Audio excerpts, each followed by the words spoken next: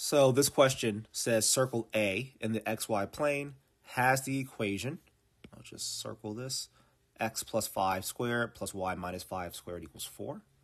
Let's just remind ourselves that the circle equation is x minus h squared plus y minus k squared equals r squared, where h comma k represents the center of the circle and r represents the radius of the circle.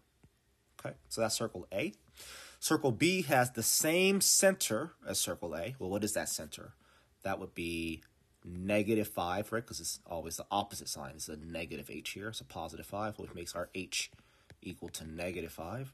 And having a -5 here means our k is equal to +5, actually. So our center is -5, 5.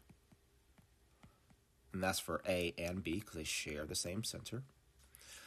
So the radius of circle B is 2 times the radius of circle A. Well, what was the radius of circle A? Well, 4 is here in our r squared position, which means r must be 2. Why? Because 2 squared is 4. So the radius for circle A, which I'll just call RA, is equal to 2. But it says the radius of circle B is 2 times the radius of circle A, so RB, the radius of circle B, is equal to 4. The equation defining circle B in the xy plane is all of this, where k is a constant. What is the value of k?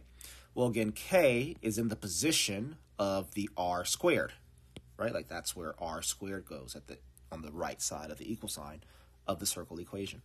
We know for circle B that r is 4. So k is simply 4 squared. K is 16. And the answer to our question here is 16.